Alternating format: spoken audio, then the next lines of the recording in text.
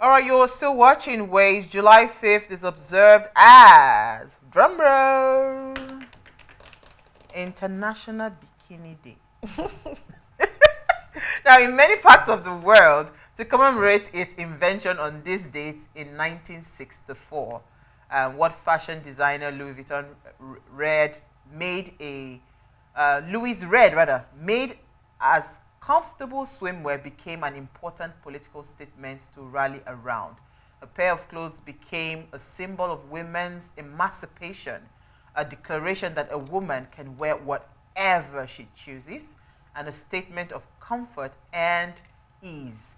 People observe International Bikini Day to celebrate body positivity and comfort. So, for all those people out there who are comfortable wearing two-piece bodysuits, happy Bikini Day. But hey, I don't know. I don't know. God knew that if he had given me flat tummy, six pack. No, but honestly, I used to say it too. If I had flat tummy, six pack, and everything, you go see me cropped up every day. In fact, today I would have worn a bikini to the studio just to celebrate and commemorate with World Bikini Day. I didn't say that. No, but hey, I don't know. I've seen some very, very weird bikinis. Like you're wearing a tongue and you're saying that, auntie, help my spirits. But you know, if you put that, juxtapose that to people that do the nudist beach and all, you know, say they still wear clothes. But right. I don't know. Would you rock a two-piece bodysuit? Bikini, yeah. Yes, I would. Okay, you're flat tummy gang. All you people, oppress us. Don't worry, we are okay. How about you, Jennifer? Would you rock a two-piece suit? Definitely. That's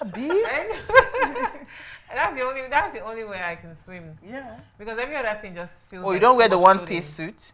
I do, but sometimes it's not very easy finding my size when it comes. Because of the length. Yeah, because of the length. So I buy online. So by the time it comes, it's very short. All those Chinese people. I don't even bother or even stress in getting them. So I just go straight to like normal two-piece.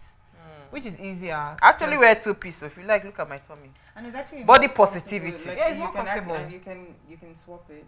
How do you mean? Like you can swap in between, like it's just two-piece. Yeah. So you can swap the top with the bottom and the bottom with the top. No, with like a different set. Yeah, with a different set. So you now have like different looks. Yeah. Once you want it, you black, you just have and for all you beach goers, NJ can go. She's going to beach this weekend. I know, I'm sure. NJ they go beach. NJ carry me. I don't like how you attack me. She will never post the picture. Guess what? It's God that used to catch her. It is the people that will go with her. I'll not go and see on somebody else's status. I say, so you went for me. You know, but I like when people actually love and they like their life, right? Oh no, so, water is life, and for me, I do love I love the beach and I love water. So yeah, going to the beach is one of those things that does excite me. It's quite interesting. It's just you're just at peace. Sometimes you can't explain it, but it's just the same way some people, you see them on bikes and they're going at maybe 200 kilometers an hour and they can feel the breeze. It's that interesting and exciting. I guess if you just love it, you love it. Yeah, I actually love the water. Yeah. I wear bikinis. Don't worry. Don't mind me. We will rock the belly leather. If you don't like it, look away. Look away. All right. So what do you find for us in the news, Jennifer? Okay. So there's this news going around in Enugu. It says panic as unknown gunmen reportedly enforce sit-at-home order in Enugu. They said that the gunmen who had their faces covered with masks were reported to have operated in a Sienna vehicle as well as tricycles, which is Keke Napep. And then many parents whose children were already in school were seen in panic mode. They said that they had shot sporadically at new market axes of the state, Artisan, Emene, New Haven, Abakpa, Agbani Road, and Noah's. So now everyone is just indoor and then just covering themselves for their lives and stuff, because like their safety is at risk right now. And then I don't think nobody knows anything yet. They can't see their faces. Their faces are covered. They are shooting and then threatening people. I think there's been serious attempt by the state government, right, to end this sit-at-home order, and the pushback has really been strong also from the unknown gunmen in Enugu, because when the governor came in, he wanted to like end it. That let's end this sit-at-home order. But this sit-at-home thing, I keep wondering who is it affecting the most, right? Because Igbos that I know, I mean, and I give it to them. I always say that I wish I was an Igbo girl. By now, I would have been a billionaire because they are so industrious, very, very business-minded people, right? So for you to then like force them to sit, on a Monday morning, right? It's almost like ghost town when you go to Enugu on a Monday, right? You can't even go out, you can't do nothing. Yeah. So for you to sit down, and this has been lingering for a long time, I think maybe the state government should approach it from a point of seeing what it is that you are losing, as opposed to trying to just, fight back. Let's sit down, let's dialogue. Between XY, come with data, come with facts, right? Between XYZ time when you started this sit-at-home order, how much? Let every single business person in that state, let them come with the numbers and what they think projections that they would have lost in terms of revenue. I don't think any Igbo man likes to lose money. So maybe if they approach it from that angle and then sit and understand what these people really truly want, because now it's getting really tiring. And the unnecessary killings and burning of properties or destruction of properties is not necessary, right?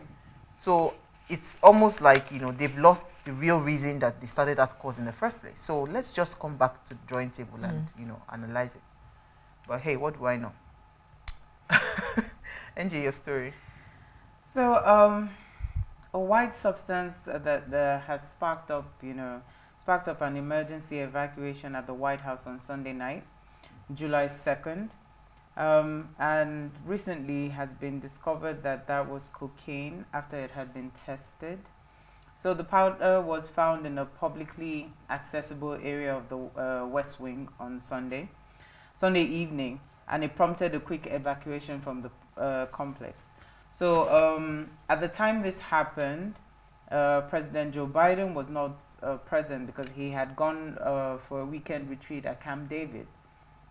So, Secret Service responsible for the security responded quickly with fire service and emergency service personnel, and they conducted the initial test on the material, and they found that it was cocaine.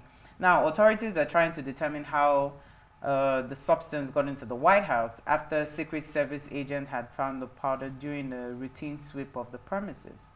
So, the story behind it, the background story is that Joe Biden's first son, Hunter Biden, who is 53, who has had a prior addiction to cocaine, was on the premises on that said Friday before he left and joined Joe Biden and the family at Camp David. So, the rumors are that, this is linked to the first son.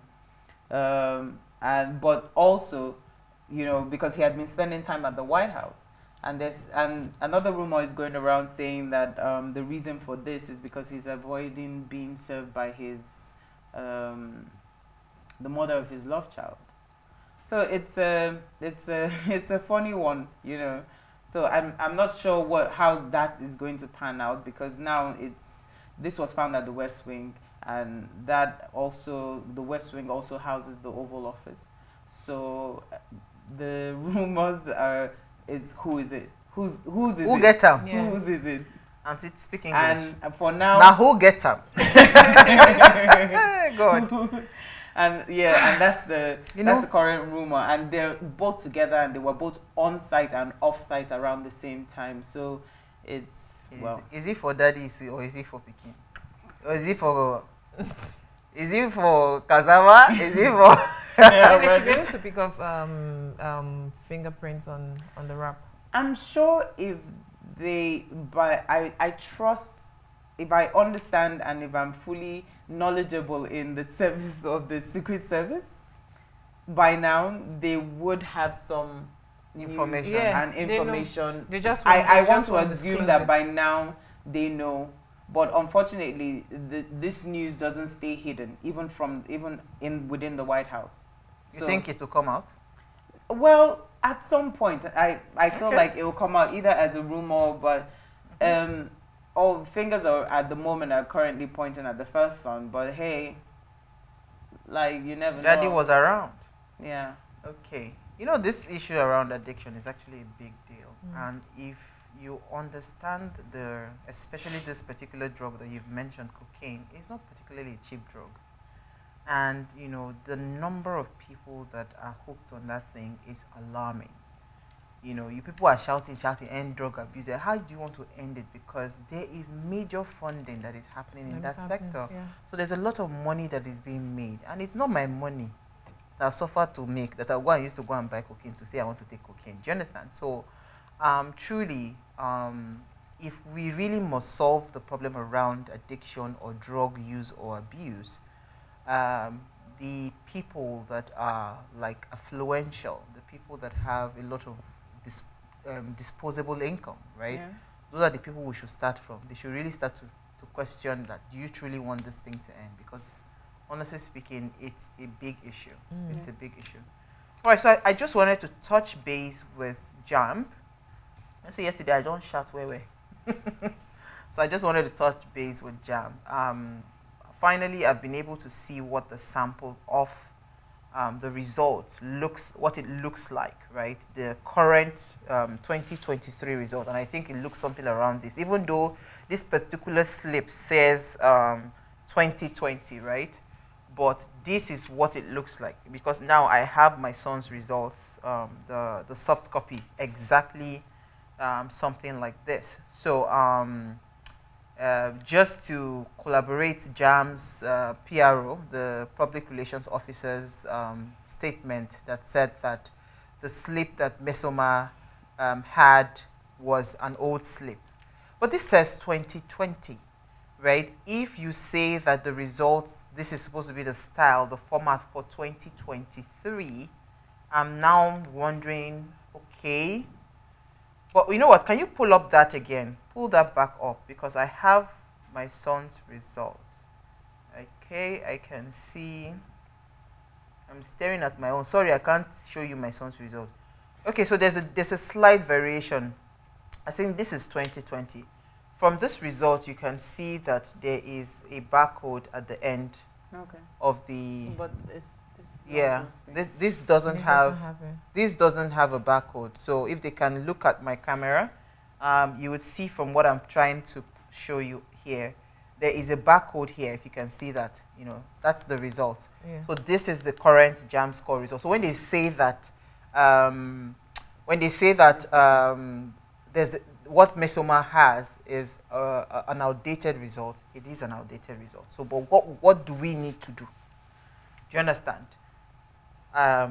Like what I said yesterday, is to go back to ask, how was she able to print it out? Because now when my son went to the CBT center today to print this result out, this was what came out. And it's 2023 there. There's a barcode at the end of the result. So it's quite different from what we just projected on the screen. So, but I'm still going to ask JAMB the question, because it's really not it's not Mmesoma's problem that it is my headache right now. That the fact that the system is so porous that people can just print out anything. Yes, those are the things we should question. So, and again, you as a body, as JAMB, what kind of sensitization did you do? How many media houses did you go to do, like radio jingles? You know the way we used to do sensitization in those days, right? Go on major media tours. Go on radio, go on TV, talk about it, show the sample. You know the way I've just done it now. If you get your result, you speak in pidgin, you go see barcode for here, you go see this, you know, so all of these things are what they should have sensitized people on. Yeah. You didn't sensitize anybody, so you understand? So that's why anybody can wake up and say they want to go and forge a result. So I will still put the bulk back on your table as JAMB. So if you really want to solve this problem, you have to fix your system. I'll stand by that. On that note, to take a break, I want to discuss this, what do I call them? You know what we're discussing? Certificate of what? Ownership. Ownership. Proof of ownership. Stay with us, we'll be right back.